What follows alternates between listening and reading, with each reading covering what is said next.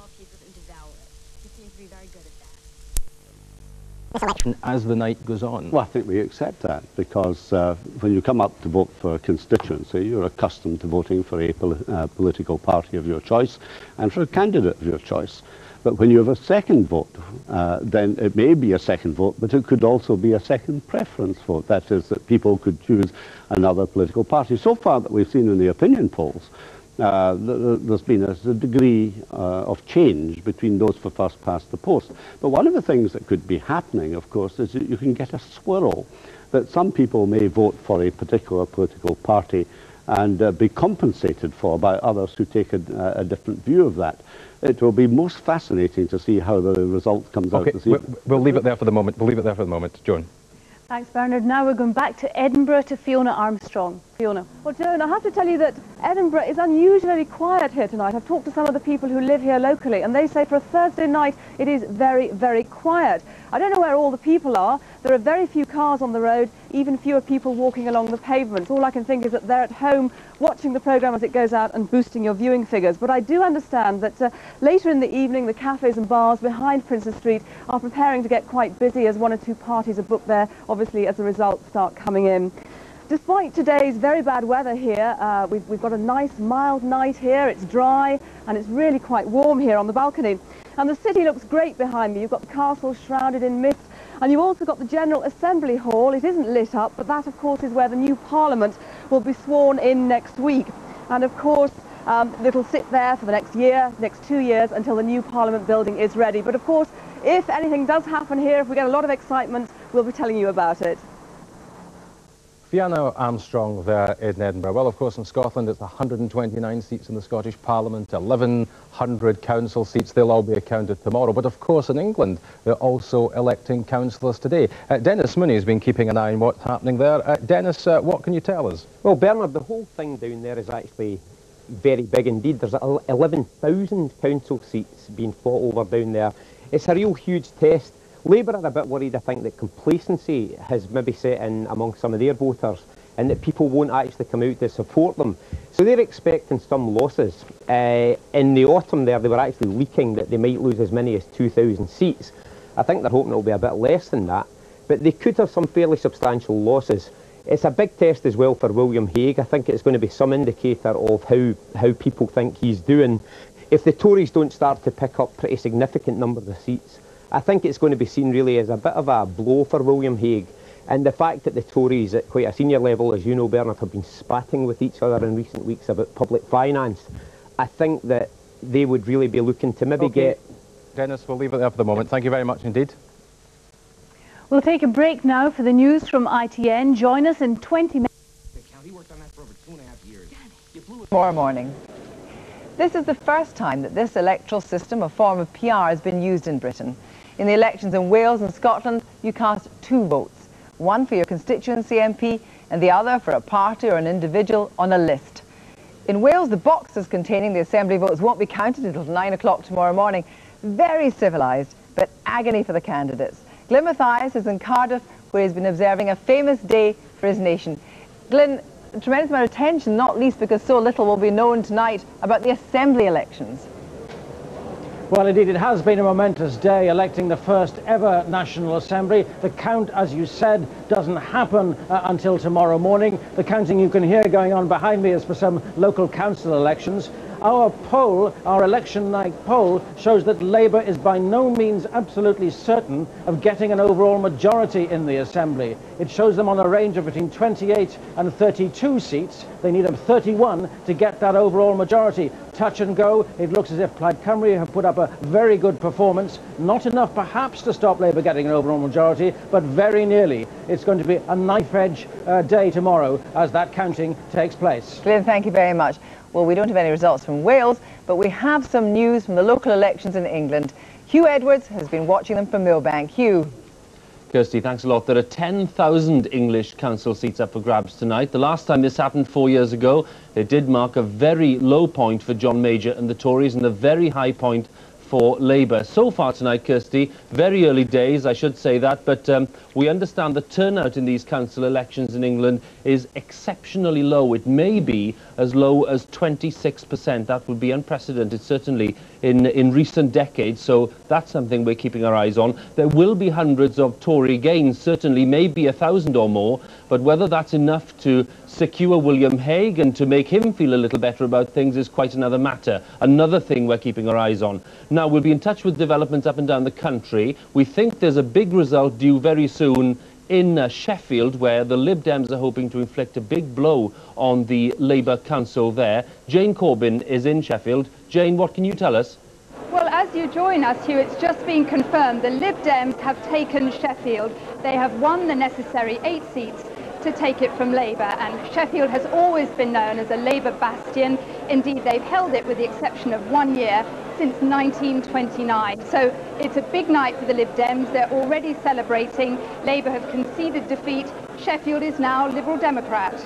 Jane, thanks very much indeed. We'll also be keeping an eye on Peterborough over in East Anglia, where the Tories are hoping to wrest control there. At the moment, it's neck and neck between Tories and Labour. And in the West Midlands, we'll bring you the story from Bromsgrove. A Tory win here would certainly be a big boost for William Hague's party. And Kirsty, we'll also have the intriguing results of a poll on identity, how English the English now feel, how Scottish the Scots now feel, as the political landscape is changing so rapidly. That's coming up soon. Back to you.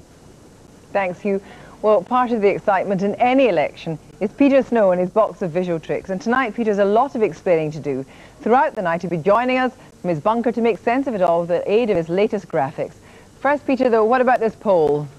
Right, Kirsty. Well, we talked to 4,000 people in Scotland and 4,000 people in Wales. First, the Scottish people, and we talked to many of them, indeed, after they'd voted as well to check up how they'd voted. And here's what we think happened in Scotland. Now, these are people's first votes, the votes for the constituency seats. 42% for Labour, 30% the SNP, equaling their best ever back in October 74. First vote there for the Conservatives, 13%, and the Liberal Democrats on 11%. Now, those could be a bit higher or a bit lower. The 3% possible error in a poll, so it could be a bit higher, a bit lower, but Labour clearly well ahead on that first vote. Now, the second vote, the vote for the top-up seats, that means that overall, the share of the seat should roughly equal the share of party votes. Proportional representation.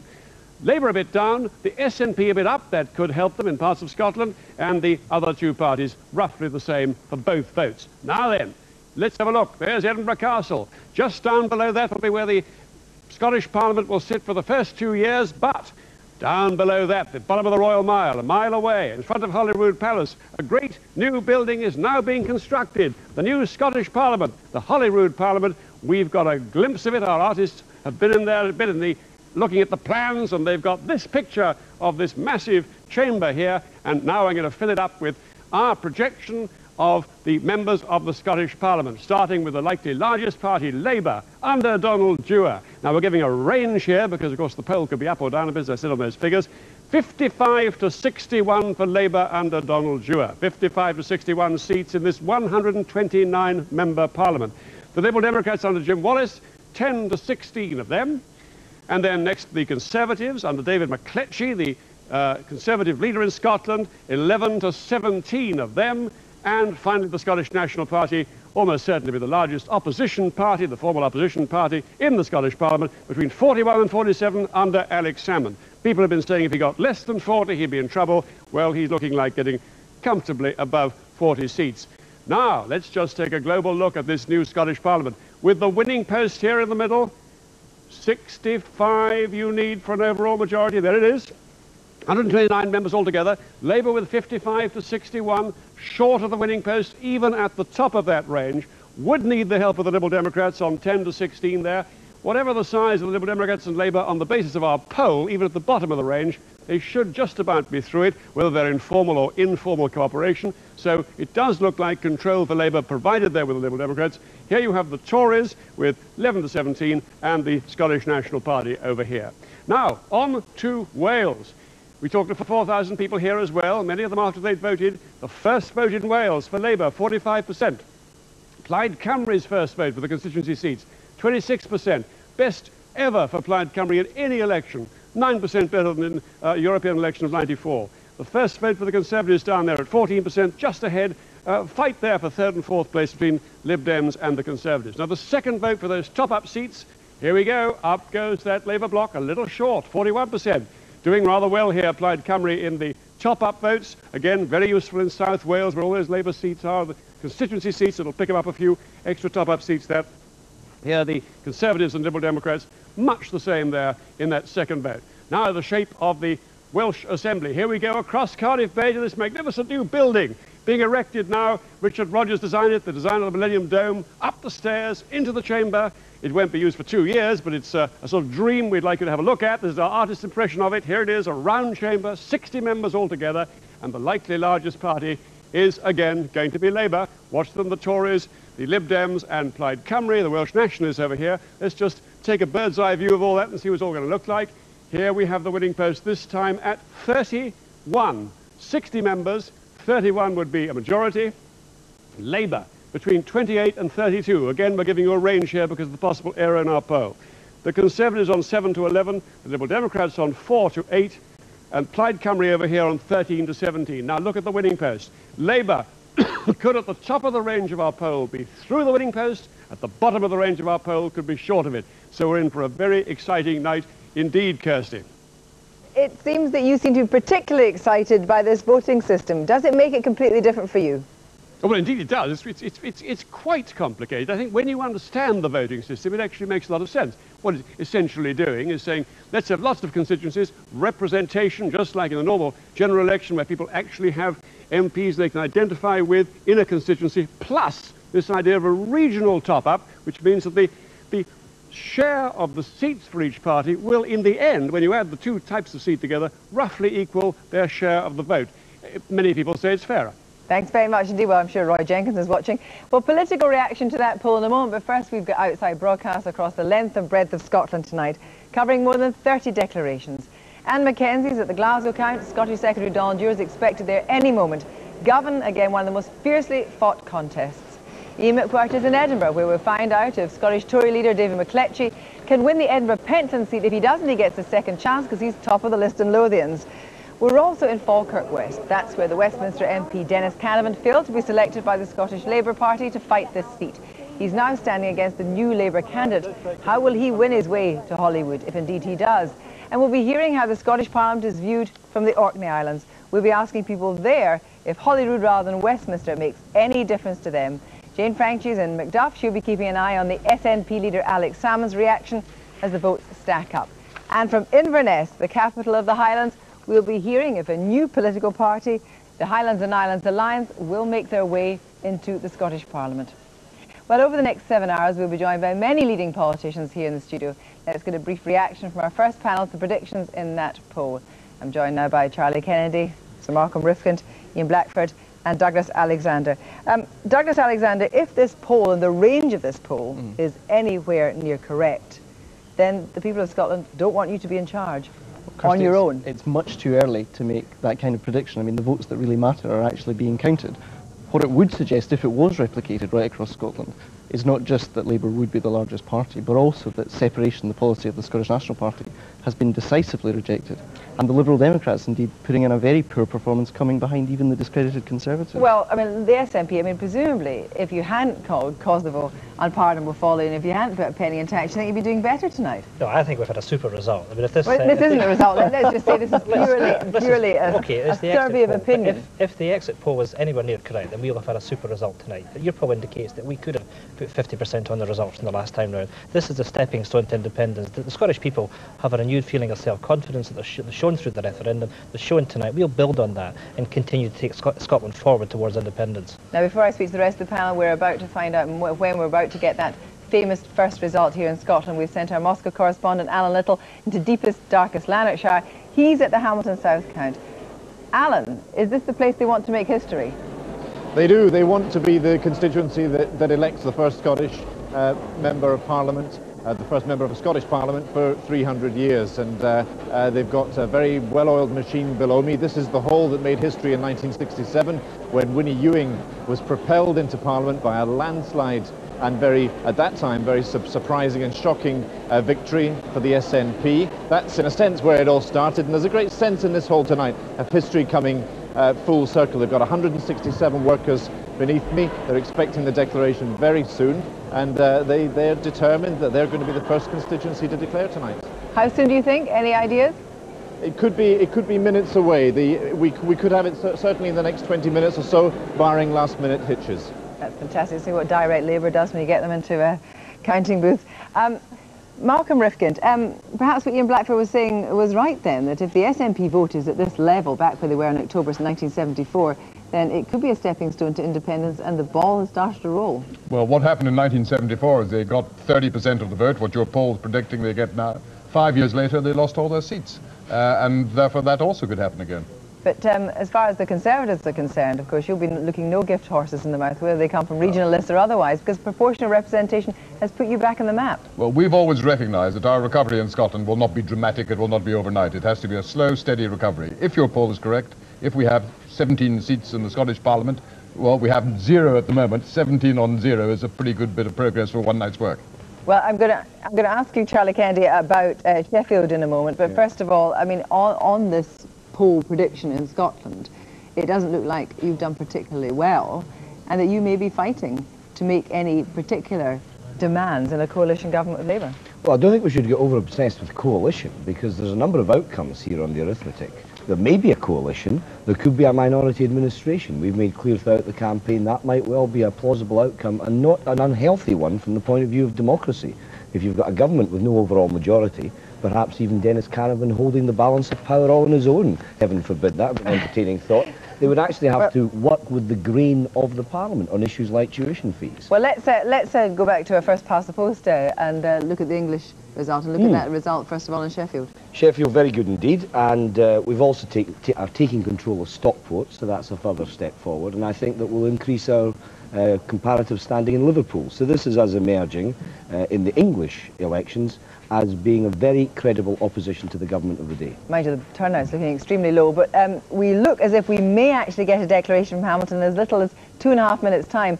But first, let's go straight over to Labour's campaign headquarters, Delta House in Glasgow, where David Porter is waiting to speak to us. David.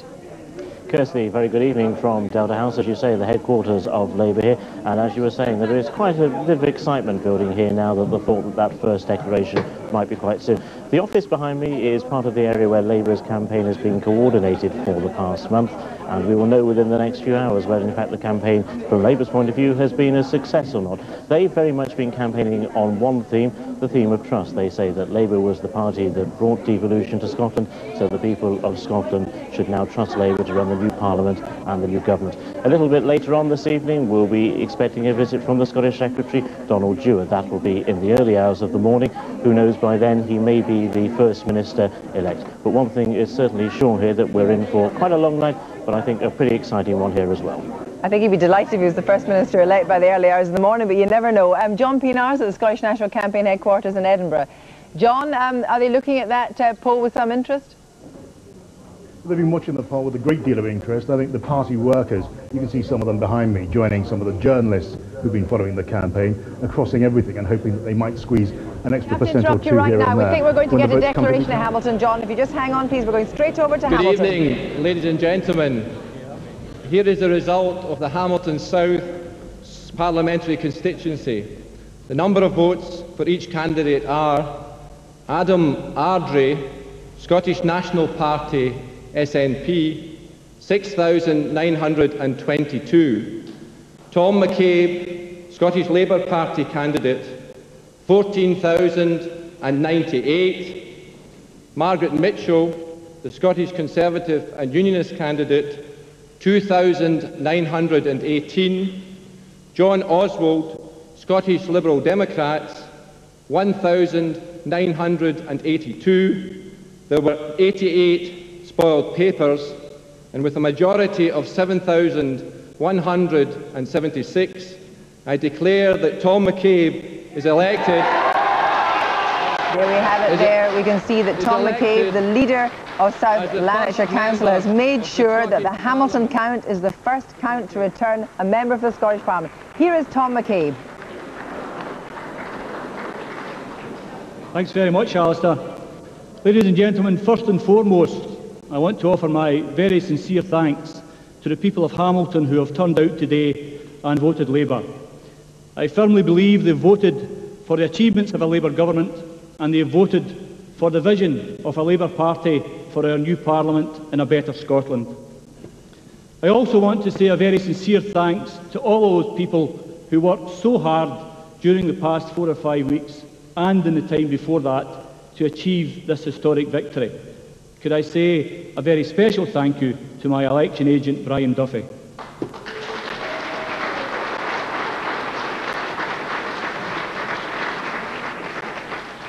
Our next victory will be tomorrow, when we begin the work of building a better Scotland.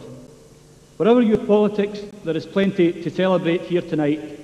We have a new Scotland, and we do have an opportunity to build a far better Scotland, one which is well placed to make its mark in the world and to bring Scotland forward as one of the leading democratic nations. This Parliament is the settled will of the Scottish people, and I think we all have an obligation to make it work. More importantly, I firmly believe that the parties who have contested this election have an obligation to ensure that they commit themselves to make this Parliament work for Scotland. Could I make a special mention of the other candidates who have contested this election with me? We hear a great deal about a new politics for Scotland. More detail. First of all, the share of the vote. Labour took 54%, SNP 27%, Conservative 11%, and the Liberal Democrats on 8%. And let's look at the change now, the change from the 1997 general election. Labour is in fact down 11 percentage points. That is roughly in line with our poll. SNP is up 9 percentage points, Conservatives up 3, and the Liberal Democrats up 3. Before we go to the panel for reaction, Brian Taylor, what do you make of that first result? I think the swing to the SNP is quite substantial. It has to be said that within our election night poll, there were indications that Labour might perhaps perform less well in its west of Scotland traditional heartland than perhaps it was in the rest of Scotland. So we should be cautious about reading too much into what I think is about a 10-point swing to the SNP in terms of the national picture, but nonetheless, a substantial swing their way. But of course, it has to be said, the outcome, the single outcome, is that the first member of the Scottish Parliament is a Labour member. And he was determined to make history by being first, obviously. As leader of the council, he was in a position to affect that as well. David Denver, Professor of Politics at Lancaster University. What do you make of that result? Well, I mean, one of the problems in generalising from a single result like this is that in Scotland the pattern of electoral competition varies so much from constituency to constituency. And it's also the case that in some parts of the country personality counts for quite a lot, in the Highlands and Islands, for example. So although there's lots of Labour SNP seats in the Central Belt, which this, might go roughly like this, there are other places where it's SNP versus Conservative or Lib Dem versus Conservative, and you can't generalise from the Hamilton result to that kind of constituency. But it will be interesting as the night progresses, looking at the cumulative votes from that whole area into the region, to see how people use particularly their second vote. Oh yes, I mean this is one of the great unknowns of this election, is what will people do with the second vote. The indication from the poll was that Labour vote would be lower for the second regional vote, but it really is an unknown. This is where it's again an exciting step into new territory for everybody.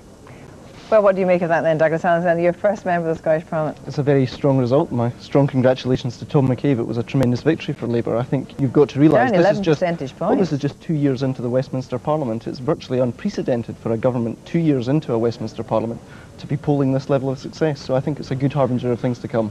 What do you think it makes for you, Ian Blackford, on the possibilities of a second vote? Well, it's a super result, I have to say, for us. I think on the second vote we'll have to wait and see, but one thing is clear: if we have this swing throughout the west of Scotland, then we'll be taking seats from Labour tonight in Scotland. Ah, you will you? Think you'll be taking Glasgow Govan? Well, we'll wait and see, but certainly if that swing is repeated throughout the west of Scotland, there'll be 2 or 3 seats we'll be picking up from Well, there may only be one result from Hamilton South here in Scotland, but in England there have been a whole number of results. Hugh Edwards, have they started to shape up any pattern, particularly for William Hague? Well, Kirsty, it's a big night for lots of us, and it's certainly a big night for William Hague, because he really does need to make very big gains this evening in terms of council seats in England if he's to prove that he's getting the party back on track. As we know, 4 years ago, the Tories had an absolutely disastrous night. They lost up to 2,000 councillors, so William Hague really has to at least gain 1,000, some say 1,200, some say 1,300 tonight if he's going to prove that he's back on the rails and that things are not quite as bad as they've been in the last 2 weeks, Kirsty, because he's had a pretty disastrous fortnight. But an early blow for both Tony Blair and, of course, David Blunkett, losing Sheffield to Liberal Democrats. Oh, no doubt at all, and a very good win for the Liberal Democrats taking Sheffield, which has been such a Labour stronghold for so many years, so Lib Dems will be very, very pleased about that indeed. For Tony Blair, of course, it's a big night for him too, simply because we can at least say that it's a judgment on the New Labour project, if I can call it that, in so many areas which turned red 4 years ago, and whether those people locally like New Labour or not, perhaps we can judge on tonight's vote. The turnout, Kirsty, is very, very low, so that may undermine the judgment, maybe as low as 26%. Anyway, Kirsty, let me just update you on what we have so far. This is the scorecard, if I can call it that, so far this evening. Labour having lost control of 3 councils, Lib Dems having gained control of 1, we know that, it's Sheffield. Conservatives, no change so far, no overall control, up by 2, Independents still on 0. Let's move on to councillors, because what we can see there is that councillors are down by 51 for Labour, Lib Dems having gained a few councillors, some 9, the Tories having gained over 50. They need to gain many more than that in order to do well tonight. Others having lost 9, Independents having lost 2. Moving on to some of the specific gains, Lib Dems having gained control of Sheffield, as we mentioned, and Stockport.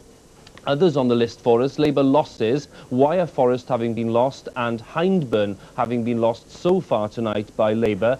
Labour having held Thurrock, Exeter, Portsmouth, Worcester and Sandwell, and they've also held on to Tameside, Wigan, Derby, Basildon and Stoke-on-Trent. As I was saying, it's a very, very big night for the Prime Minister, Mr Blair. It's a big test, as we were underlining, of New Labour's popularity in those council areas which turned red for the first time 4 years ago. As we were saying, for William Hague, a crumb of comfort that he can hardly do any worse than John Major did in '95, but he's got to show once again that his party is not quite as divided as some people are making out. And as Paddy Ashdown, of course, his final set of local elections as leader, Lib Dems started the day as the second biggest party of local government, but they might end the day in 3rd place. We shall see. And to add to all that excitement, Peter Snow will be with us all night to give details of our survey of voters and to give us a hint of what we might be expecting. Over to you, Peter.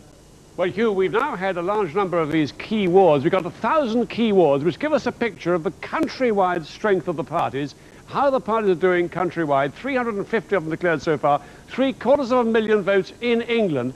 And this gives us a first stab at the projected share of the vote all over the country. Of course, we will have, from Scotland and Wales, local elections building up over the next 24 hours, and that will give us a really much more general picture of how it's all going. But at the moment, 35% it looks like for Labour, 33% for the Conservatives, just 2% behind Labour. Here in mid-term, they should be doing much better. 27% the Liberal Democrats, equal to their best ever in a local election projected share of the vote, and 5% the others. Now, the change that represents on the general election of 1997, hefty downswing for Labour. Up go the Tories by just 2% from an atrocious general election result after all 2 years ago, and the Liberal Democrats doing pretty well there, up 10%. Very low turnout, very unreliable, therefore, these essential, the message of this is just a broad message of this picture is to be treated with a grain of salt. Now let's bring down our swingometer, and here we have the vulnerable Labour MPs here. Look how they go down to a swing to the Conservatives, and if there were a swing to Labour, then those blue Conservative MPs would turn from blue to red. Now, of course, for any point of swing, there's a different outcome in the House of Commons. The Labour majority of 179, a shocking great Labour majority. The Tories need no less a blue swing here, no less than 7.5% to wipe out Labour's majority altogether.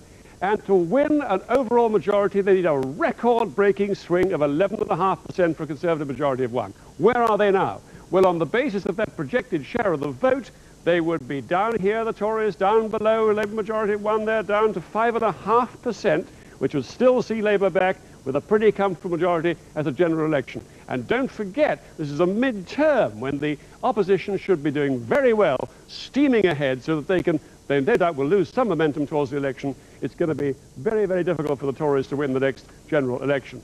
Now we're going to have a look just at the benchmarks here, just to give you a guide to what to watch for in the British Council elections. As Hugh was saying earlier, if Labour go down below 1,000, then they're not doing terribly well compared to where they're doing nationally at the moment. So the Labour Party looking for 1,000 losses overall minimum. If they get worse than that, it's not too good. If they get better than that, in other words, they lose fewer than that, it's not too bad for Labour. The Tories, watch for 1,000 gains.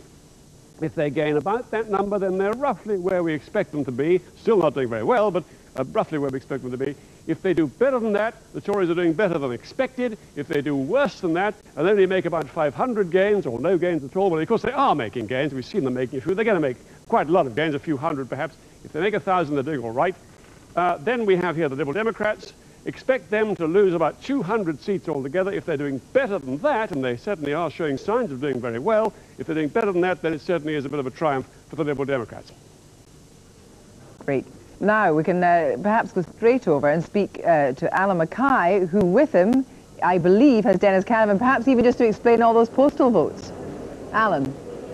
That's right, Kirsty. I've got Dennis Canavan with me, one half of this fascinating contest tonight between Old Labour and New Labour.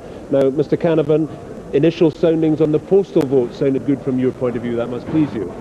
Yes, well, I did hear that 90% of the postal votes were in my favour, but I take that with a pinch of salt, you know. I'll believe it when I see it.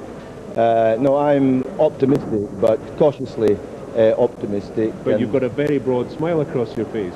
Well, yes, but I'm a wee bit worried actually about the lower than usual turnout, lower than a general election. It was higher than at a local government election, but not nearly as high as at a general election. And I worry about things like that, and I wonder why people were staying at home rather than coming out to vote. And I just hope that my supporters did get out to vote. What are you putting that turnout at yourself from your own soundings? I think about 60%.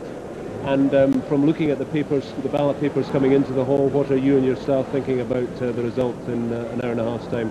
Well, I've only been here about 5 minutes, and I just had a brief word with my agent and some of my counting agents, and they tell me that things are looking good, but no, I'll reserve judgment until the ballot boxes are all opened and the votes are counted. It's been a long haul. What have you based your campaign and your attack on Labour on, what issues?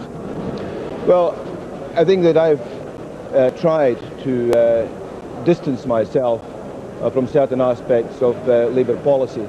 I've fought a positive campaign on things like the right to work, on things like the right to a free education, including higher education, without tuition fees, and with the restoration of student grants, particularly for students from low-income families.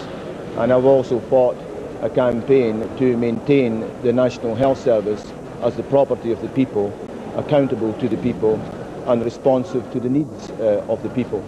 And I think that another big issue in this campaign has been the issue of local democracy and the right of people to decide who their candidate should be without central control or outside interference. Dennis Canavan, for the moment, thank you very much for joining us. And it's back to you, Kirsty, in the studio in Glasgow. Thanks very much. Douglas Alexander, do you regret he's not in the Labour fold as a putative MSP for Scottish Parliament? Was that a big mistake? Well, I think we've all applied for jobs and been unsuccessful in our time, and Dennis, along with everyone else, to put themselves forward to be Labour candidates. There was a selection procedure. We stand by that procedure, and we'll wait and see the outcome of the result. Now we're getting some more details about Hamilton South. It seems that the turnout at the general election was 62.8%, and now it's 54.8%. That's quite a substantial drop, Charles Kennedy. Yeah, I think it was about the national average, about 70. I look at the experts at the general election, but 62 at the referendum. Sorry, yes, 62 at the referendum. So it has been showing a continuing dip. I think the interesting thing about that is the three opposition parties all made progress. Labour fell back in terms of total numbers showing up.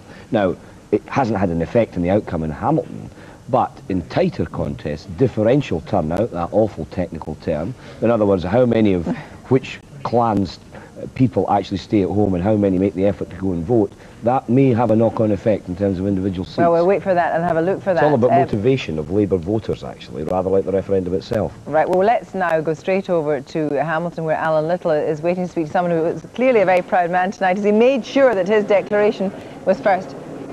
Well, Hamilton South was determined to be the first constituency to declare. It declared a few minutes ago. Tom McCabe is the first person to be elected to a Scottish Parliament, the first member of the Scottish Parliament for 300 years. Tom McCabe, to borrow a phrase of Tony Blair's, do you feel the hand of history sitting on your shoulder?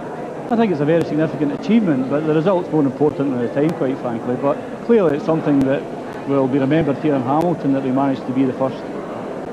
What about your majority? It's half of what it was in 1997 for this constituency. Why? Well, I think there's a much lower poll here. I think one of the things we picked up as we spoke to people in the streets is that they were very, very happy with the Labour government. They were happy with the things that had been done on education and on health, and they felt that Labour would automatically almost be successful in these elections.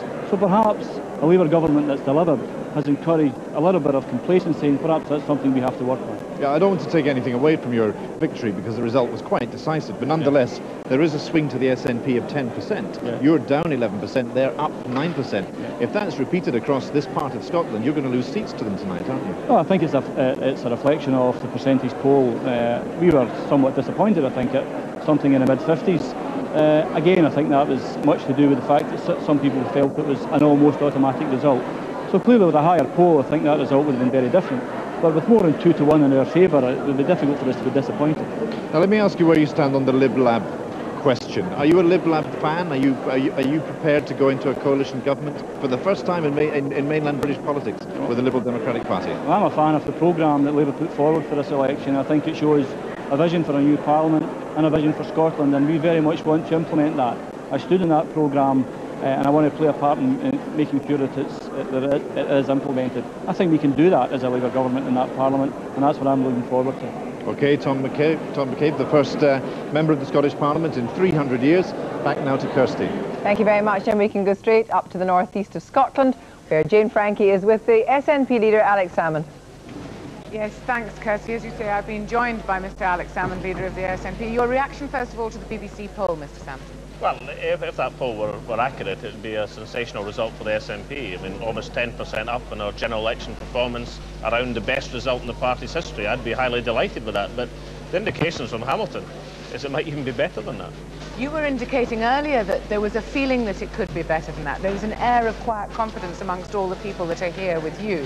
What made you say that? What made you think that it could be better? Well, it's early days yet. I mean, if your poll is accurate, then that'll be a great performance from the SNP. I just happen to think that Labour have fought such a negative campaign, a really depressing campaign, and I actually think they may have demoralised their own support. And I think they've got extreme difficulty in getting people out to vote. And we'll see at the end of the evening, but I've just got a hunch that the Labour Party are in for a hard lesson tonight. If you fight a negative campaign, you demoralise your own Labour supporters. What does the low turnout in Hamilton tell you? I mean, 50, 54%, something like that? I mean, considerably lower than it was during the referendum, for example. Well, I think that is the result, in my view, of Labour's negative campaigning. I mean, I think they've fought a thoroughly depressing campaign. We've tried to fight a positive campaign. I think if you fight a positive campaign, you mobilise people to come out and vote for you. You offer them something to vote for. If you fight a negative millbank tendency campaign like the Labour Party, then I think you succeed in depressing people. So it may be, and it's early days yet, and let's not extrapolate from one result and all the rest of it, but it may just be that the Labour Party are about to be hoisted in their own petard. Are you quietly forecasting any particular numbers amongst yourselves?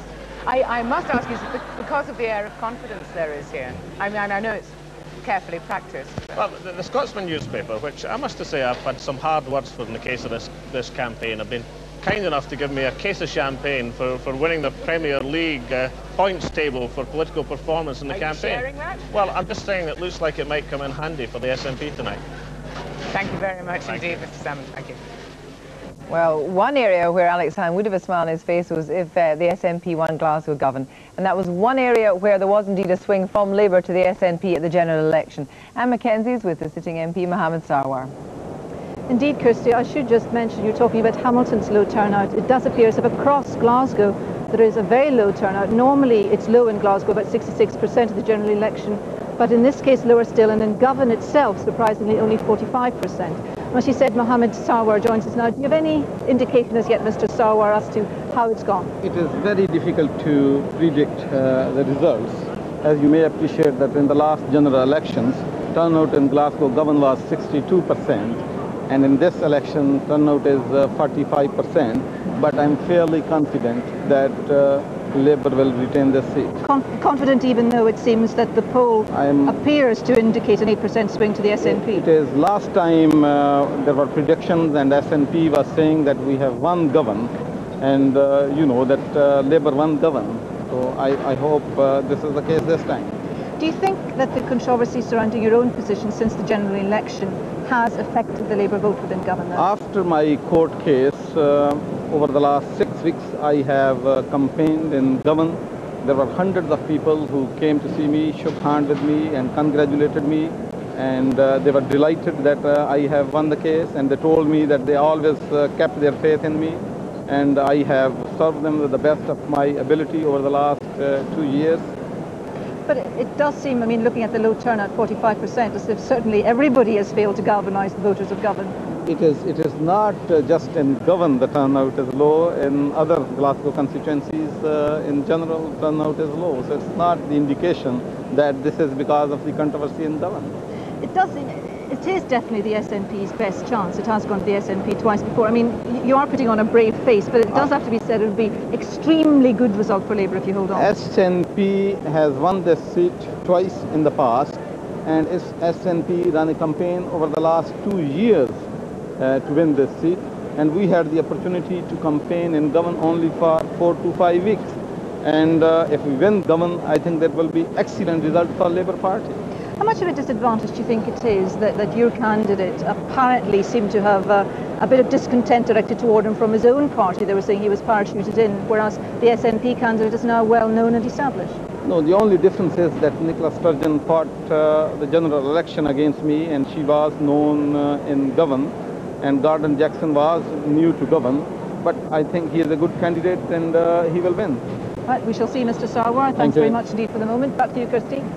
Right, well, straight from Govan down to Cardiff, where there's lots of excitement in Wales because the first National Assembly of Wales is being elected, and also council elections across Wales. Glyn, first of all, still the indication the whole thing's on a knife edge?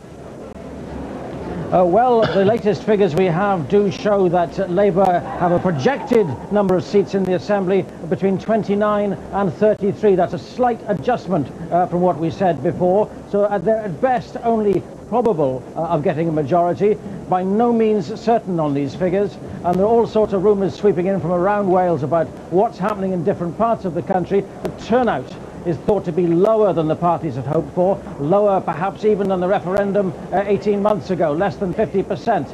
And there are reports of Plaid Cymru doing quite well, and the Liberal Democrats in certain patches around Wales. So whether Labour can get that overall majority, we'll have to see tomorrow. What does any of this suggest for Alan Michael, if indeed it suggests anything? I think Alan Michael's position is most definitely on a knife edge.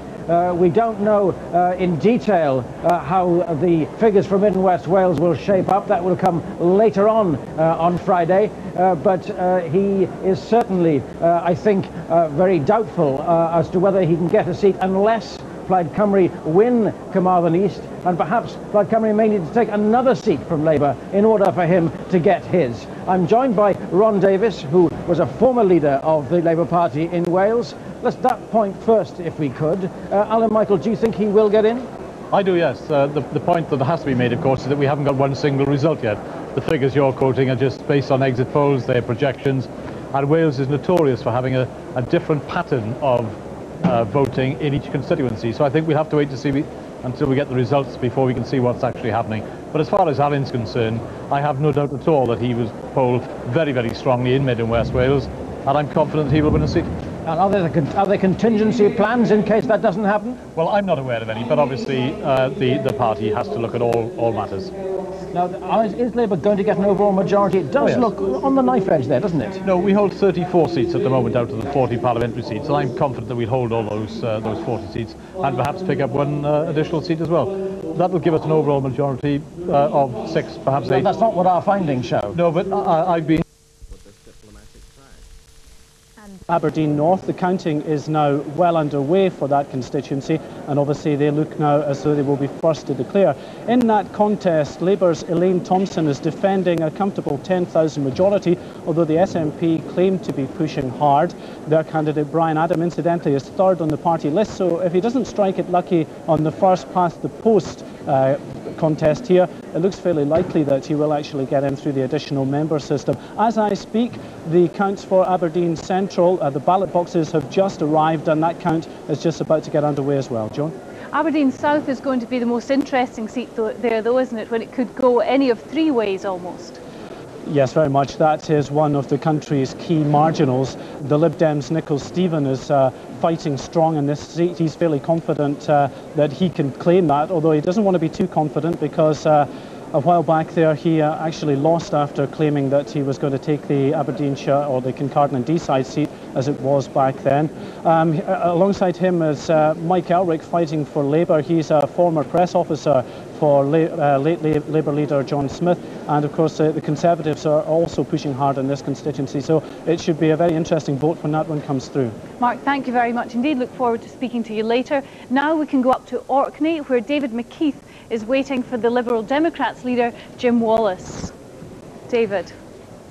The smallest constituency in Scotland, but nonetheless one of the most important constituents, a brand new constituency created especially for the Scottish Parliament, and of course Jim Wallace, the leader of the Scottish Liberal Democrats, hotly tipped to win here.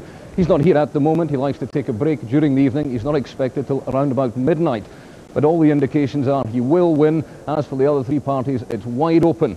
Voting here is well underway, and the final ballot boxes are being brought in by pilot boats, and declarations expected around 2:30 for both first past the post and indeed the list vote. There's already been excuses made about the weather in central Scotland for low turnout. What's the situation in Orkney?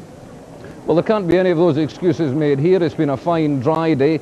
Voting traditionally in this area is difficult to predict. It seems to have been a steady turnout is what the experts are saying so far. What we have to look for is just how much the farming vote will influence the outcome here. Couple up in Aberdeenshire here. Two key ones in Lothians. First of all, David McCletchie, the Tory party leader, is trying to win the seat that Malcolm Rifkind lost in the general election. Again, all the same seats in the general election being fought again here. Edinburgh Pentlands, that is the one that David McCletchie is challenging in, and his James Douglas Hamilton, his next door neighbour there in Edinburgh West, he lost that seat in the general election to the Liberal Democrats. It's flashing, as you can see, gold for the Liberal Democrats. He would like to win that seat, but both of them have been wise enough, because they may not win the direct constituency seat, the directly elected constituency seat. They've both been wise enough to put themselves at the top 1 and 2 on the regional list for Lothians, which means that they may get that top-up seat, those top-up seats in Lothians, if they don't get the directly elected seat. Here's David Steele, another person to watch. He'd like to be presiding officer or speaker of the Scottish Parliament. He's top of the Liberal Democrat list in Lothians. You can see Lothians, the region flashing away there. Tommy Sheridan heads a list of Scottish Socialist Party challengers in Glasgow and other parts of Scotland. Then we have, again, on the regional list seats, Lorraine Mann. She's head of the Highlands and Islands Alliance, and she is at the head of the list of those Highlands and Islands Alliance candidates in Highlands and Islands there. And here's Dennis Canavan, independent now in Parliament, sacked by the Labour Party, standing in Falkirk West, against Labour in Falkirk West, also head of the Dennis Canavan list. You can do that if you're an independent, Dennis Canavan list in central Scotland. And finally, no account of the Scottish personalities to be complete without a look at the Ewings. There's Winnie Ewing. She's the Highlands and Islands member of the European Parliament for the last couple of decades, and she's challenging, she's top for the SNP there. Her son Fergus, as we mentioned earlier, is also on the list for Highlands and Islands. His wife, Margaret Ewing, MP for Murray, she's also on the list for Highlands and Islands, so she'll have a pretty good chance of getting in. And finally, Annabel Ewing, a rather longer shot, Winnie's daughter, and she's in Mid-Scotland and Fife, challenging the Stirling seat, and also she's on the list, number 6 on the list, for Mid-Scotland and Fife. Thanks very much. Well, let's just take these targets and go straight to Ian Beckford and say 4 Ewings in the Scottish Parliament. I'm sure they'll all be a credit to the Parliament. They've certainly all been credit to the party over the last number of years. I'd be delighted to see them all in Scotland's Parliament representing Scotland's party. It certainly won't be a quiet place. No, it wouldn't. I mean, we're in there to noise the place up a bit. I mean, this is the first stage for us. We're clearly on our way. I think we are going to have a good night tonight, and we have to demonstrate that we can deliver for the people of Scotland, that we can argue for the things that the people of Scotland want to see. And I'm sure all the Ewings, if they're there, along with the other SNP MPs, will be doing an outstanding job in that Parliament. Well, let's turn to Malcolm Riven, looking at targets, and particularly your own territory in Pentland. I mean, what chance realistically on these predictions are there that David McLeish will win on a first past the post? Well, I was very pleasantly surprised by the Hamilton South result. It's not good territory for us, but our vote is actually up. Our actual vote, as well as our percentage, is up on the general election. Whereas if your opinion poll, your exit poll was correct, our vote should actually be down compared to the general election. So if the real results we are now seeing in Hamilton South, if that was typical, and I know it's very early days on one single seat, but that would imply that our vote throughout Scotland is going to be higher than at the last general election. And that's the first time we've seen that in this campaign. There are many different factors. Each constituency has its own quirks, and we've certainly got ours. And that will be one of the factors which people vote on. But how will they vote? Both camps claim identical polling results, so could the bickering leave a gap and allow the nationalists to slip through? If I thought that by standing that I was going to split the traditional Labour vote and allow the SNP or somebody else up the middle, I wouldn't be doing what I'm doing. I wouldn't stand. Let's go over now to Dennis Canavan, who's at his count. Dennis Canavan, we've just heard you saying that if you thought you'd split the vote, you wouldn't stand. What are the early indications there at your count? Well, I'm optimistic, albeit cautiously optimistic. I mean, I heard that in the postal votes there was a massive majority in my favour, but we can't read too much into that. And I'm going to wait patiently until all the ballot boxes are opened and counted before pronouncing judgment. But if you do split the vote, will you have big regrets about standing as an independent against the Labour Party? Well, I said that, and I stand by what I said, but I don't think that's going to happen. I think that what is going to happen is that the people of Falkirk West are going to vote for a representative rather than a puppet. I think that they want someone who will fight to represent their interest in Scotland's new Parliament. And by the way, I don't believe in the status quo. I want to see a much fairer deal for students, for example, by the abolition of tuition fees and the reintroduction of student grants, especially for students from low-income families. I want to see not just the maintenance of the National Health Service as the property of the people of this country, but I want to see our National Health Service being improved. And I want to see more people getting the right to work. That's not a belief in the status quo, that's a belief for progressive change. So on some of those issues then, we can be faced with a Dennis Canavan who's voting with the Conservatives in a Scottish Parliament against Labour. I would look at each issue on its merits, as I have very often done in the House of Commons. And it doesn't bother me too much who's voting with me. I mean, if I think that by voting with a party other than Labour that I could abolish tuition fees, I would do it. And I think it is ironic and incredible that the Labour Party, which once was the party of free education, has been hijacked by New Labour, the party of fee-paying education. And I would certainly be voting against that nonsense. You say that, but you said earlier that you wouldn't want them to lose the seat because of you. You wouldn't want the SNP to get in through the middle of splitting the vote. Why is that? Why do you still have that loyalty deep down somewhere to the Labour Party? Well, I was virtually born and brought up in the Labour Party, and I still look upon the Labour Party as my natural home. And I would like, whatever happens tonight, I would like to think that there could be some reconciliation. And I say that to my friends and colleagues in the Labour Party, some of whom have been very supportive of me, some of whom have actively helped me in this campaign, that I do think that a message which the Labour Party leadership might get from the ballot box here tonight is that it's time for a change. Think again. There are certain aspects of new Labour policy, particularly on education, which must be changed. Dennis Canavan, I have to stop you there. We'll join you again for your count. Dennis Canavan looking for reconciliation with the Labour Party there. Bernard. And Dennis Canavan also indicating that if he gets in either in Falkirk West or through the list, that he'll be part of a coalition against tuition fees, saying that he was cautiously optimistic and waiting patiently. At that point, we'll take a short break now, but join us in a couple of minutes. Some more declarations are expected very soon, and we'll see what our panel reacts to them after. Count, as you can see in the full glare of these lights, is well underway now. It's been going for about an hour and a half. It's still going to be a very long night. Labour are extremely confident. Edinburgh is a Labour city nowadays, though there is of course the memory of the Tory presence here, and obviously most attention will be on Pentland's seat, Sir Malcolm's old seat, where David McCletchie, the Scottish Conservative leader, is hoping to lead the revival of Scottish conservatism. But Labour, as I say, looking very strong elsewhere. Then, of course, on the list seats, we have the SNP, and I'm joined now by the Scottish National Party Treasurer, Kenny McCaskill, who's forecasting some very big surge by the SNP. What many seats are you expecting to get? Well, we don't know as yet, but certainly I think what we're going to see is SNP representation on the council. We only had one by-election victory up until the cessation of the last council, but we're quite confident there's going to be council seats throughout each constituency. 4 or 5 seats on the list, though, for the Parliament? Oh, I think so. I think we're good for that. A lot will depend whether we win first past the post in West Lothian, but certainly I think we're good for 4 or 5 in the list. It doesn't seem, though, that overall the SNP has made the historic breakthrough you were hoping in these elections. Well, I think we've made a substantial breakthrough, and I'm happy the way things are going. If we get up above 30%, we get representation in the City Council, and we get list members back, we're delighted. Why did the campaign not appear to actually hit the mark? Well, I don't think that that's necessarily true. I think if you speak to SNP activists, they've been happy with the way the campaign is going.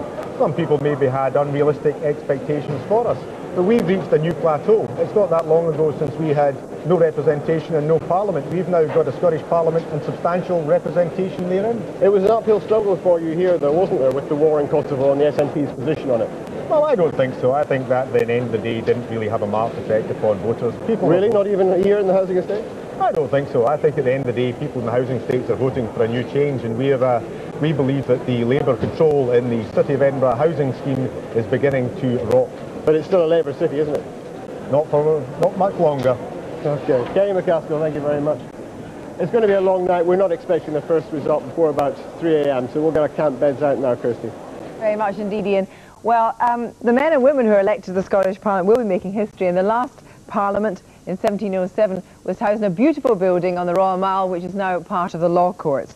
The new modern Parliament, designed by Enrique Morales, is being built right at the bottom of the Royal Mile, opposite Holyrood Palace. So the MSPs will go there in 2 or 3 years' time, perhaps just 2 years' time.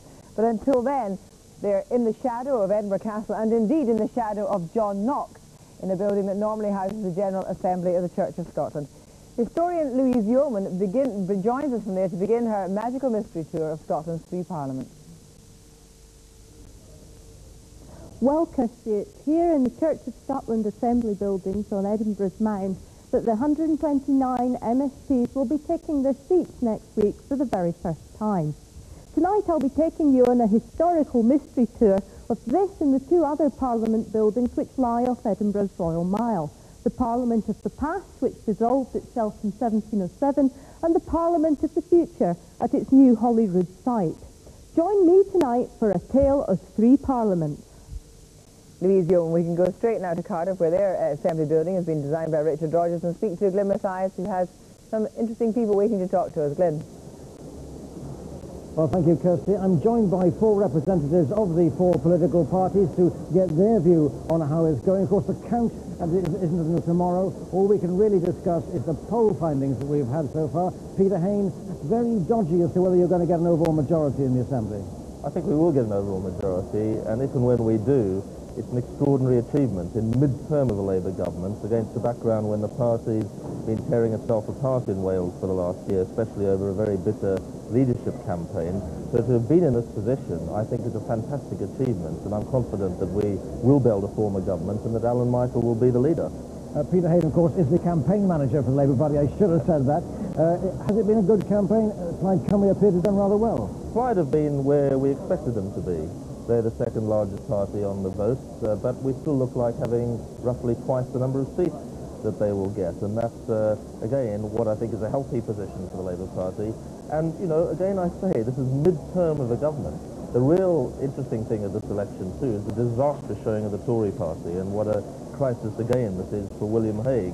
who's seen his vote in Wales collapse even from its low point of the general election 2 years ago. Right, let's turn to Mark Phillips, the chairman of Plaid Cymru. You've done well compared to the last general election, but not well enough probably to stop Labour running the Assembly. Well, we've trebled our vote from the general election if this poll is to be believed. But I think tonight is about celebrating the birth of a new democratic institution in Wales. Many of us have fought for a very long time for that. And the fact that that is going to be a creative chamber where there isn't going to be dominance by one party is very valuable to Wales. But there may well be dominance, they may well have overall control. Oh no, if they have overall control, it'll be by a very slim margin. And I think that will influence the way in which debate is conducted and will usher in a new era of creative political thinking in Wales. Lembit Opik, Liberal Democrat MP for Montgomery. You look as if you've been squeezed in this election. Well, just one point first. Let's remember we're celebrating a liberal dream, which we actually started talking about before Plaid and Labour even existed as parties. But that small point aside, we're actually feeling pretty buoyant. I've been talking to our activists in this room today, and they're really pretty buoyant. We think that the votes held up, and according to the exit poll, actually has increased on the list versus what we even achieved in the 1997 general election. It's early days, but I think we'll be celebrating a little bit tonight and an awful lot tomorrow. Nigel Evans, a Conservative MP for Ribble Valley and spokesman on Welsh affairs. A bad performance by your party. I don't know where you get that from, and indeed I've heard Peter Haines spin doctoring as he continues with his political career up the greasy pole. But the fact is, you think you're going to increase your vote, do you, Nigel? Well, you think you we've are, already heard one local government election result here in Cardiff, which was very good for us, an increase in the Conservative share of the vote. We're hearing other increases in the Conservative support throughout the country at local government level. I think we should wait just a few more hours until they start counting the votes for the Welsh Assembly. But what we, I think, should all be concerned about is what we know, which is that there's been a low turnout. Lembit talks about this dream. Well, it's a dream that's not shared by at least half the Welsh electorate, and that gives me great cause for concern that they haven't turned out to support candidates in the Assembly elections. Peter Hain, on the turnout, it does seem it's going to be low. We don't know yet how low, but it does seem as if it's going to be low. It does look lower than I would have liked. Again, it doesn't surprise me. This is a new institution. It's being held on the same day the election as the local council elections, and they were only 40% last time. So, you know, I think what this Assembly needs to do is, over the period of its first term of office, is earn the trust, earn the respect, show it's delivering for Wales, and then I do think we'll create a new politics in Wales, and I agree with Mark on this, that I think we'll see a new politics, which I think the Tories, judging by tonight, are still struggling to come to terms with, in which everybody is involved, which will be good for Wales. But Mark Phillips, coming to terms with a low turnout may make it difficult for the people to accept the Assembly. Well, the Assembly exists, and from day one it'll start influencing people's lives, and certainly for the better. And that's very important, and it's in that context that its performance will be judged, and we'll see a much more realistic turnout in subsequent elections. And a final word to Lembit Opik. It does seem that the turnout is going to be quite variable, low in the city, for example, here in Cardiff, and pretty high in the country. I think that's going to have a big impact on the actual outcome compared to the predictions that you've made in your poll tonight. Gentlemen, thank you very much for joining us, and back to Kirsty. Thank you very much, Glyn. Now we can go straight to Colin White in Aberdeen, where there's a three-way margin in Aberdeen South. Colin, any indication yet if the turnout has been same as roughly what we were expecting now from our out poll and also from Hamilton South, around the low 50s? Yeah, it's expected to be the low 50s here as well, Kirsty, equivalent in some areas to the council elections, so the turnout is very low indeed here as well, reflecting the national picture. Any other news though? Pardon? Any other news about declaration times? No, we expect Aberdeen North possibly to be announced within the next hour. Aberdeen Central will be after that, and Aberdeen South just within the last couple of minutes have just declared that they're about to start counting, so that'll be much later on. West Aberdeenshire, Gordon and Aberdeen South, the three main seats of contention here, and they'll be much later in the morning. And of course the SNP took the Euros seat, so presumably there's high hopes there, partly because of that and the momentum it caused. Yeah, I mean, the SNP were cock-a-hoop with winning the North East Jura by-election in November with 48% of the poll, but the Tories as well saw that as a considerable revival as well. They finished second, knocking Labour into third place, and the Tories in the North East are pretty hopeful of sparking a revival up here. They've got hopes for West Aberdeenshire and Kincardine and in Aberdeen South. Those are the top two target seats for the Tories, and they're also hopeful in Gordon as well, but it's those three seats which are really going to provide the drama in the North East tonight. Thank you very much. much, Colin. Well, at this stage in the evening, everybody's waiting for the next result, and then what will happen is a whole flood of them will come in. But we can go over to Joanna Macaulay, our radio reporter at Eastwood. We're going to go to her in about a few minutes' time and find out what's happening in Eastwood, because that's going to be one of the earliest ones to declare. But let's hear from Peter Snow with all the latest whiz-bang graphics he's got about English elections and what happens to Hague in the midterm. Right, Kirsty. Well, now, every parliament, I suppose, is a bit like a racetrack with the parties jostling for position in the race.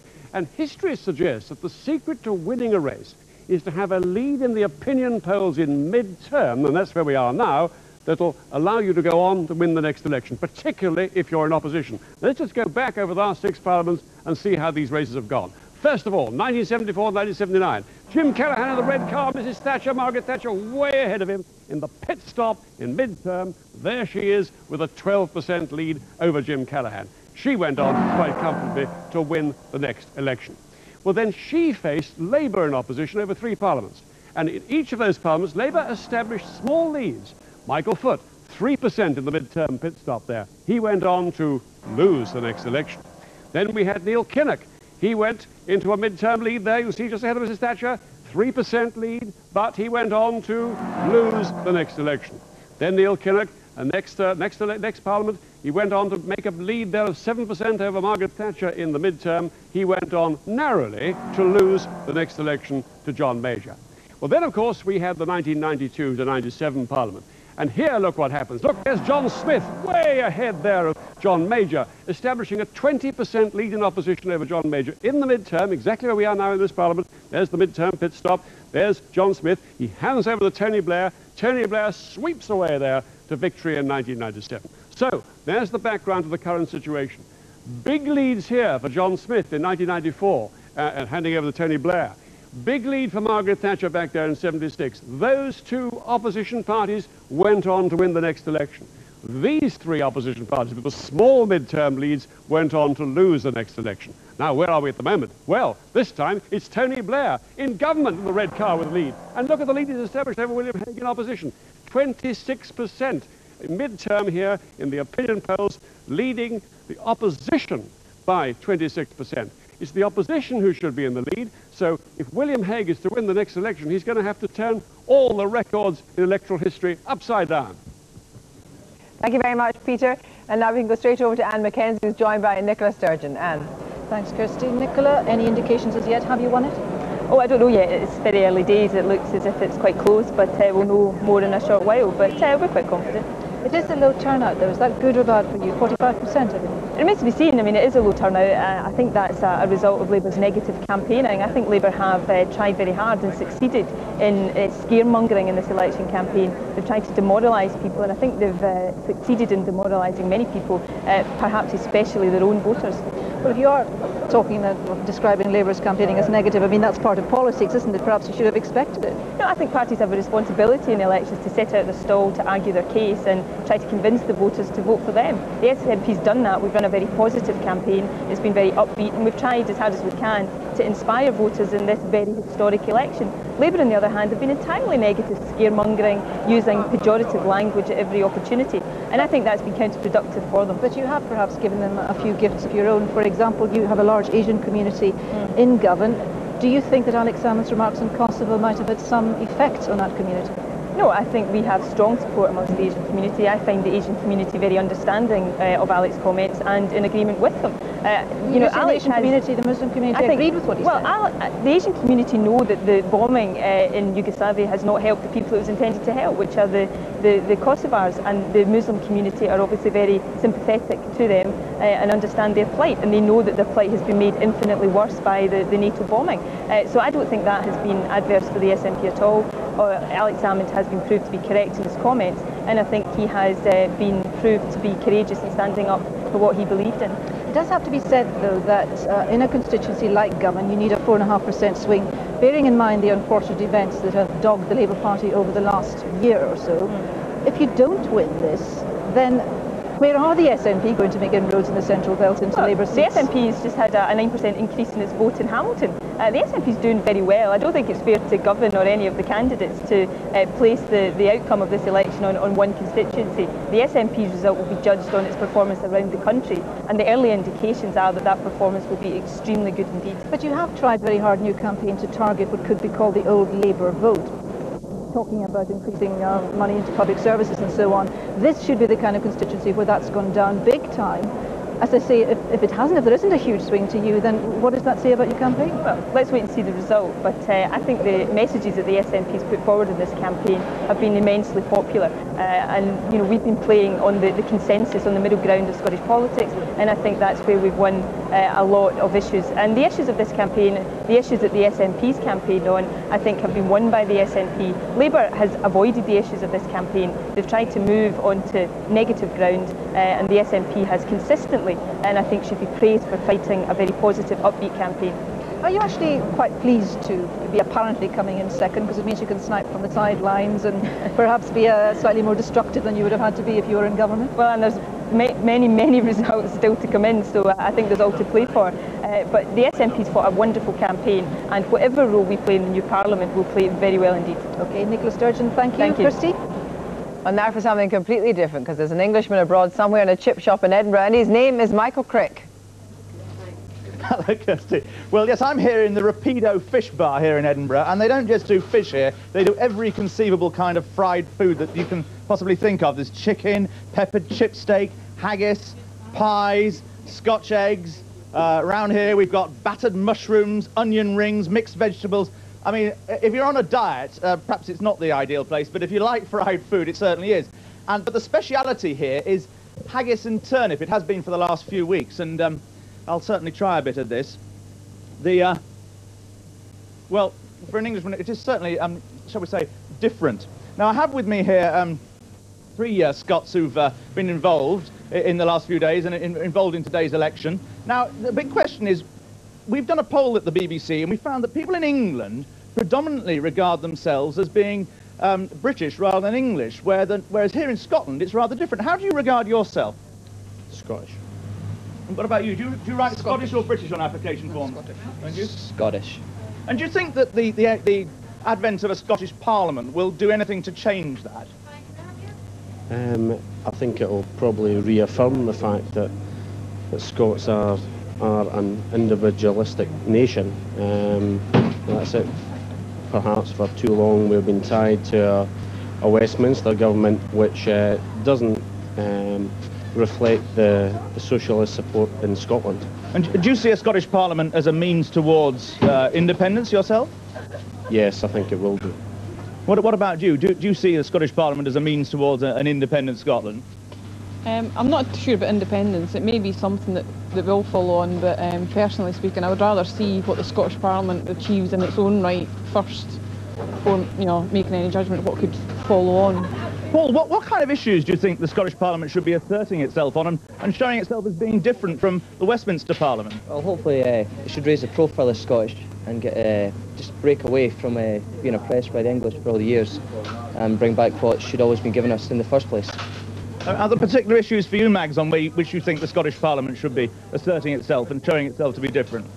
I think certainly in the business profile with having our own identity within Europe, because too often when you go abroad, when people ask you where you're from, you might start by saying Scotland, but really when you go abroad you find people only understand Scotland, but more often England. Britain doesn't mean anything abroad. It's England that they say, so I think having a Scottish Parliament will be able to say, no, we are a country in our own right, recognise it. David, how do you think that the Scottish Parliament will actually make a difference to people's lives here? Well, I certainly think that with the tax raising powers and obviously once the Parliament actually grows its own wings and begins to get a bit more strength, a bit more confidence in the Scottish people, will perhaps follow the example of the Republic of Ireland and tuning ourselves into aid from Europe and showing that we can actually stand on our own 2 feet. Okay, well, thank you very much indeed. Here from the Rapido Fish Bar in Edinburgh, back to you, Kirsty. Thank you. Just goes to show you can get some very strange people out late at night in Edinburgh. We're joined now by the Trade and Industry Minister, Brian Wilson. Brian Wilson, Douglas Alexander was brushing off the idea that this was a low turnout and saying, well, you know, this would happen, wouldn't it? We're still very happy. But it isn't good for Labour, is it, when there is such a considerably lower turnout in an area where Labour is meant to have galvanised its support in the country? Well, as I was singing radio a short time ago, I was out in my own constituency tonight, and the turnout in Hamilton didn't surprise me on that basis. It clearly was down on the general election. It's been a rotten day in the west of Scotland, and I think the interesting question is where you have big Labour majorities and where people know Labour or pretty certain Labour's going to win and win handsomely, you know, whether they've been sufficiently motivated to come out. So I think we needed a few more results to get a pattern, you know, if turnout is down, then clearly there's going to be smaller Labour majorities. That's pretty obvious. Yes, and the other three are going to reap the rewards, Malcolm Rifkin. Well, I think, quite apart from the implications for the results, I think it's actually very sad. Because, you know, there's been a tremendous sense of excitement that has been generated about these elections, the first Scottish Parliament for 300 years. I actually expected the turnout to be rather the same as a general election, at least, and for it to be as low, not just in Hamilton, but from what we're hearing in Govan and elsewhere. That's very worrying, because it actually implies that the degree of commitment of people in Scotland to the changes that are taking place is perhaps not as substantial as all of us would like to believe. Or perhaps they thought that by standing up and being counted at the referendum, they kind of done the business. Well, maybe. I don't really think that's an adequate explanation. I mean, I think when you have the first elections for the Scottish Parliament, one might have expected people who had come out strongly to vote for it to at the very least vote in the first elections to it. Well, Ian, the fact is the government has spent £2.5 million on a kind of education campaign to explain not only about the election, but the way to conduct yourself in the election. Was that not enough, or was it simply wasn't the right campaign? I think perhaps it came too late, Kirsty, but Brian mentioned that it had been a bad day weather-wise in the west of Scotland. It's been a bad campaign from Labour. When you've preached negativity for the last 4 or 5 weeks to the people of Scotland, attacked the SNP, put fear, doom and despondency into this campaign, it's hardly surprising their vote hasn't turned out. Are you proud of the divorce is messy, divorce is expensive, the very negative election broadcast, or is that just the modus vivendi of late 20th century politics? Well, I think this is just, when the voting's finished, I mean, stop the party political broadcast, you know. But everything that is decided as negative also decided as positive. I cannot think of anything more negative than to say that we should break up Britain in the last years of the 20th century. I think that is the most negative message anybody could give, that we should turn people against each other within a small island. It's incredibly negative. And I think it's really positive to say, look, we are one people, one island, let's work together, let's work for better democratic institutions within it. Incredibly positive message. And that's, so one man's negativity is another man's positivism. And when you hear Nicola Sturgeon, I've never heard Nicola Sturgeon utter a positive syllable in her life about anything. I mean, it's whinge and carp politics ad nauseum. And then they come on and say, oh, everyone's awful negative because they don't all agree with the SNP. Well, Brian will say, it does have to be said that straight after the referendum, you came onto this programme, did quite a bit of Nat bashing. It does seem that you're very eloquent in Nat bashing. I'm against nationalism. I don't like nationalism as a creed, as a philosophy. I do not want to break up these small islands into separate states, and that's a very positive thing in my view. But in fact, Charles Kennedy is a Liberal Democrat. Could you do business with the Scottish National Party, despite what David Steele said in The Guardian about being difficult to go over a number of hurdles with the Nationalists over a variety of issues? Could you do business with them? Well, we made clear that we can't do business at the end of the day on the basis of planning or projecting this country forward to Scottish independence.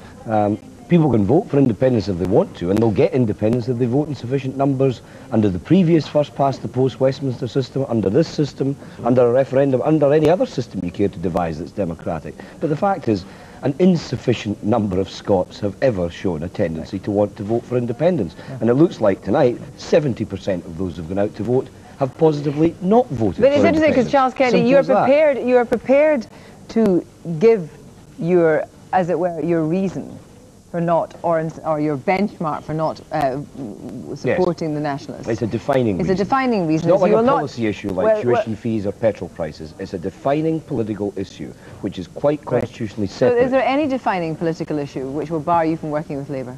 There's no defining political issue.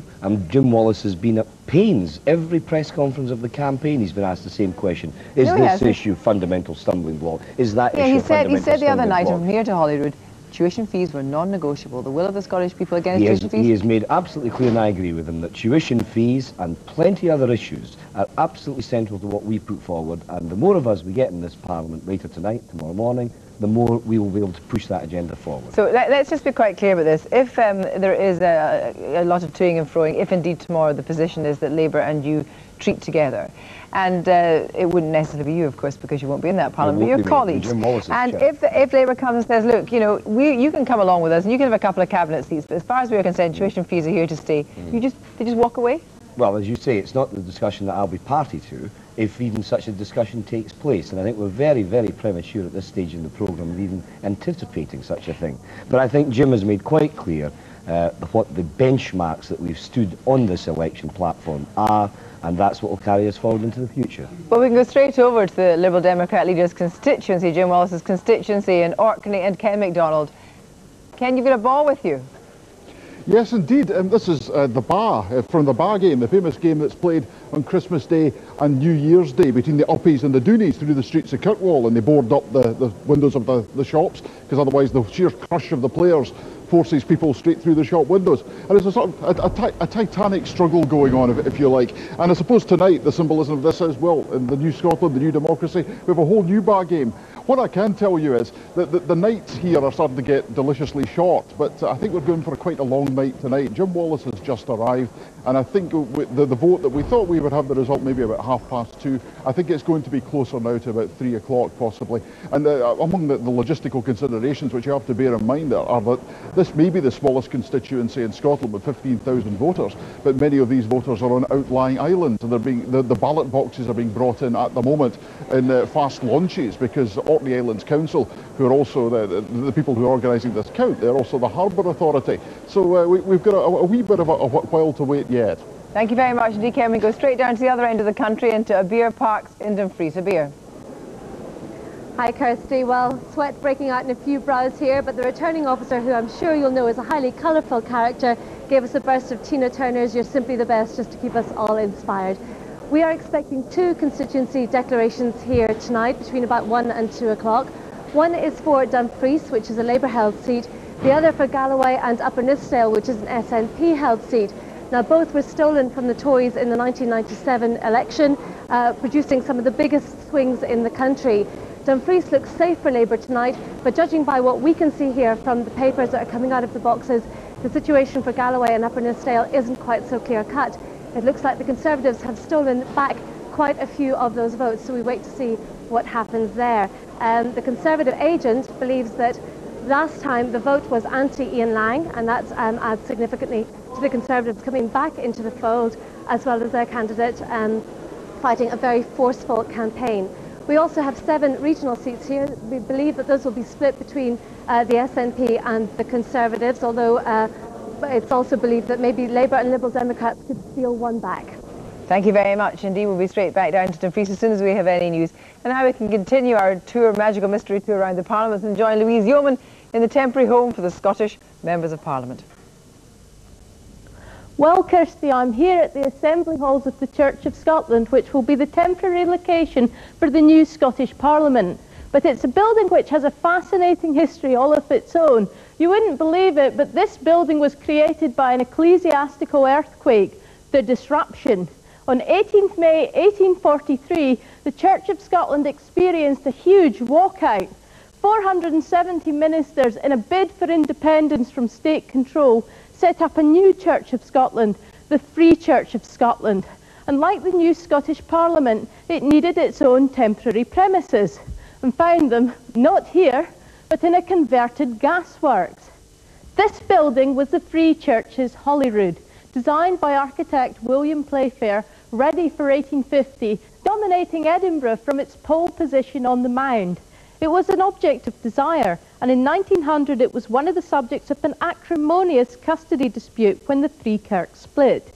The matter went all the way up to the House of Lords, requiring an act of the Westminster Parliament to resolve it. Here the fathers of the Free Kirk debated heresy and sound doctrine, matters of faith and Westminster confessions, the theological kind. In 1929 there was a reunion. The Church of Scotland and the United Free Church came back together. At last the Kirk got its hands on these coveted assembly halls. What better location could there be for the new Parliament to start off in than this sought-after and controversial building? Louise Young, well, let's stay in the capital and join Ian McWhirter, who's with the Scottish Conservative leader David McCletchie. Ian. Thanks, Kirsty. We're still a long way from a result here, even though they're doing their best down there on the floor. But I'm joined by the leader of the Scottish Conservatives, David McCletchie, who, of course, is contesting hard for the Pentland seat, formerly the seat of Sir Malcolm Rifkin. Do you think you had much chance tonight? Yes, I do. I've not been on the floor yet, Ian, so I've not been able to have a look at the papers for myself. But I've been encouraged by our good performance in Hamilton South, pushing up our share of the vote there by comparison with the general election. And if we can repeat that in the other 72 seats in the country, then I think we're going to bring some surprises. But it doesn't look like you're restoring the fortunes of Conservatism, at least in Edinburgh tonight. Well, we're going to restore the fortunes of Conservatism throughout the country because we're going to get some representatives in the Parliament and be a parliamentary party in Scotland again after the results are declared tonight. And it's all about building on that and from here. But you can't be hugely encouraged by our exit poll tonight, which puts you down at 13% in the first round. Well, I think we started the campaign at 10%, so it does show that we've been moving on up. Pretty marginal improvement. Well, we'll see. It could make a significant difference in the overall result. And I have a feeling that the exit poll is slightly going to understate our performance a little, particularly when you look at some of the disparities in the turnouts and low turnouts. I think our people are fired up. I think we might well do better than that. Why do you think turnout has been so low? I think there's maybe an exhaustion factor in all of this. There are some very big stories driving news off the front pages. Think of Kosovo and some of the other major stories that we've had. And you can't ignore the weather. I mean, it's been amazing. We've had, good weather for the whole of the campaign, and the day the voting takes place, the heavens open over lots of Scotland. So, a number of factors, I think. Do you think it might have been, though, that the electorate just was turned off by the election campaign they were presented with? I don't think so. Was it too negative? No, I don't think it was too negative. I thought ours was very bright and breezy from day one. It was? Yes. David McCletchie, thank you very much. Okay.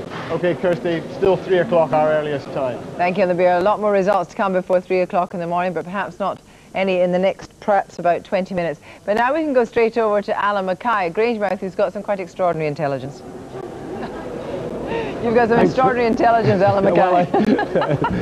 At least you said it, Kirsty. I can only agree, of course. But the intelligence we have here is that Dennis Canavan may be looking at getting 50% of the vote. Now, I have to stress that that is just observations from the floor. Now, at his highest point as a Labour MP, when Tony Blair got in a landslide victory in 1997, he got 51.9. And, of course, he wasn't standing then against the Labour candidate.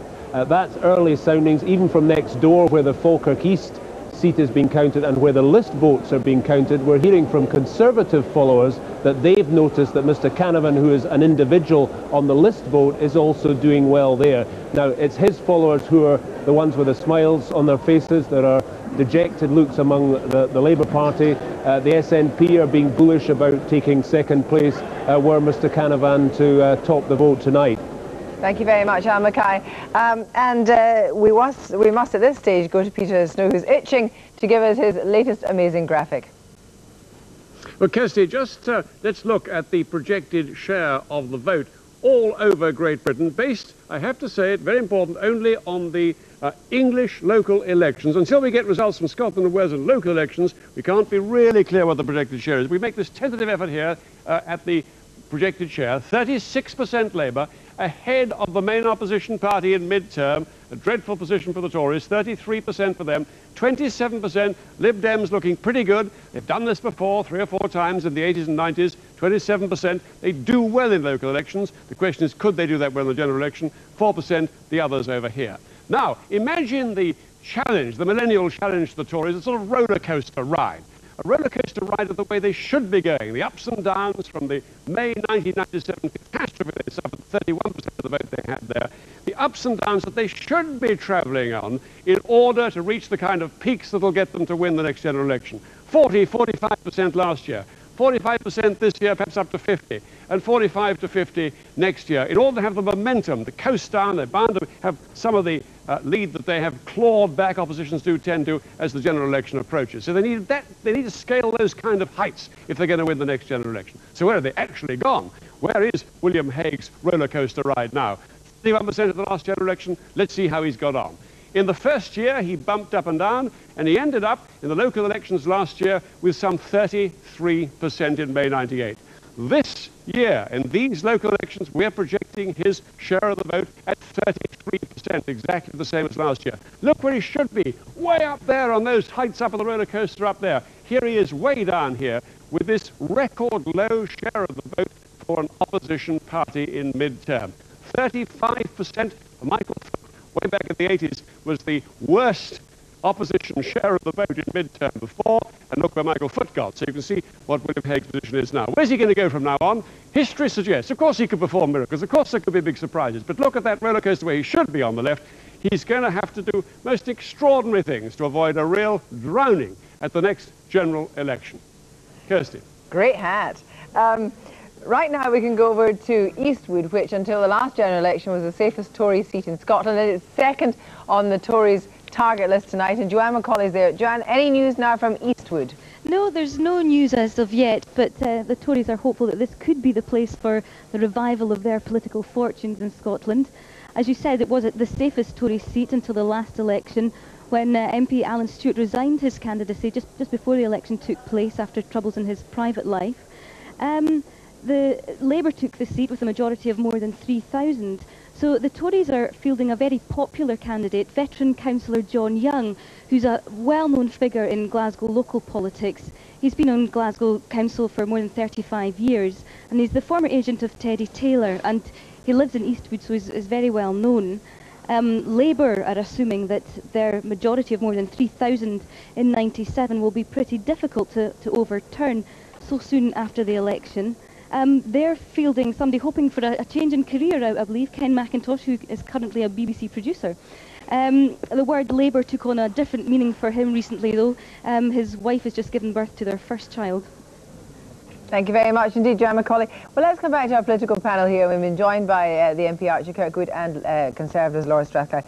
First of all, Brian Wilson, what would Dennis Canavan bring to a Scottish Parliament?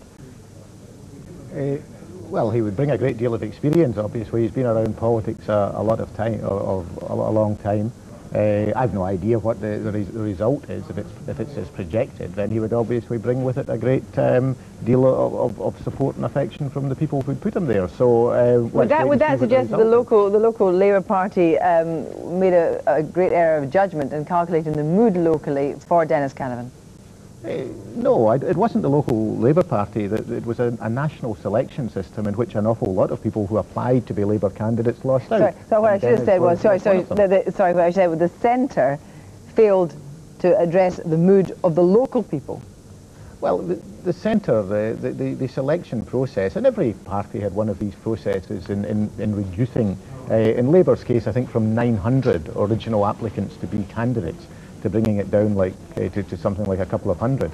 And a lot of people were disappointed in that process, and Dennis took his disappointment to the lengths that he did.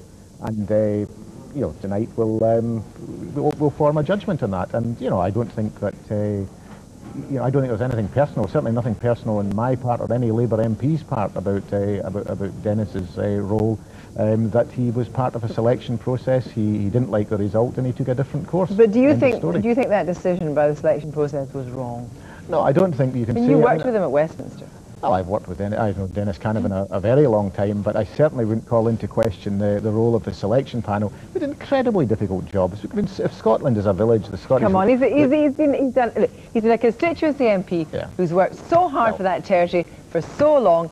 It seems quite extraordinary that a man who is held in such affection locally should be turned down, and it may actually be a thorn in Donald Duro's flesh in the Parliament. Well, look, you can't go. You can say one of two things. You could say one that every MP who wanted to stand should have been automatically waved through, but if that had been done, then there would have been an outcry from another direction. But no, nobody was suggesting that. But you had a panel which went across the spectrums of the panel of the party, which rejected many, many people whom they knew personally and who had long experience in various ways, and they rejected a number of MPs as it happened. But the one who took it to, you know, who decided not to accept that and to pursue his candidacy in another way was Dennis, and that's his democratic entitlement. Well, let's put it another way. Had he been the candidate, would you have been happy to campaign for him? I'd campaign for any Labour candidate, of course I would. Yeah. Well, let's broaden this out now and look just at the territory of Eastwood. And if you're talking about an old campaigner, you're certainly talking about John Young. I mean, if your second target, Lord Strathclyde, the indications are tonight from our poll is that you're not going to necessarily get any constituency seats. You'll have to wait for the list. Do you think John Young could confound that in Eastwood? Well, we'll have to wait and see. Obviously, it would be a great victory to have. You've got to remember, last general election... Standing against Anna McCurley, who's a doughty Tory reformer. Indeed, but we had no seats. We've had no seats for the last 2 years, so we're coming from a long way behind. At the end of this process, later on this morning, we will have Scottish Conservatives in every part of Scotland. So you have proportional representation to be thankful, so it's rather churlish of William Hague to call it the most ridiculous system. Okay, it is a ridiculous system. We're opposed to it. And the reason why... so let me get this question. You're opposed to a system which opposed to once... We're going to witness that this weekend. It's like a dying man being opposed to a life support machine. This weekend, what is going to happen is that the thing that nobody in Scotland voted for is going to be created when Donald Dewar and Jim Honest get together, and Donald Dewar is going to hand out the keys